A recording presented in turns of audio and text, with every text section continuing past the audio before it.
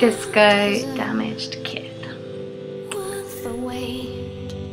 I think everybody somewhere inside of them is a little bit of a disco damaged kid somewhere. It's about just feeling happy.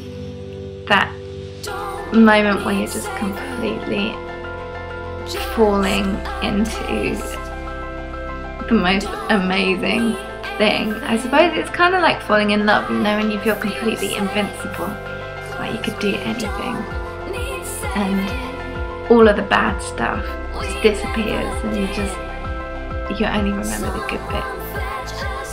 That's Disco Damaged Kid, and it makes me smile just talking about it because I suppose it's bittersweet in a way, but for me it's a very happy song about a very kind of interesting time in my life. That's Disco Damaged Kid.